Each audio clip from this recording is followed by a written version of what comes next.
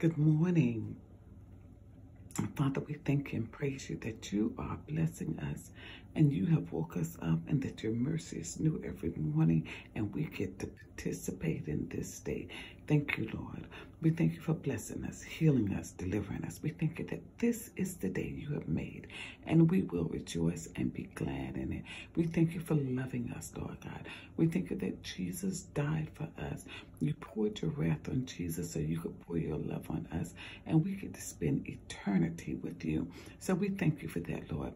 We thank you that you have forgiven us for all our sins. And we thank you that we can come before the throne of grace where Jesus sits at your right side and pray. And where Jesus is already praying for us. So we thank you and we praise you and we honor you.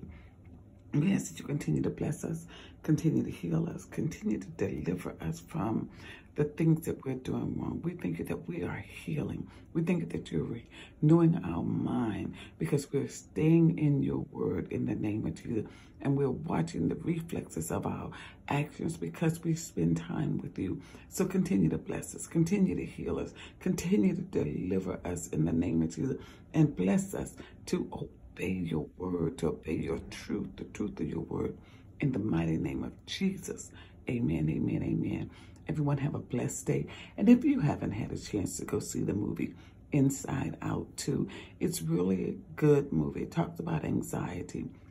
The Bible says anxiety in our heart destroys us, but a good word heals us, meaning the word of God. God's word heals.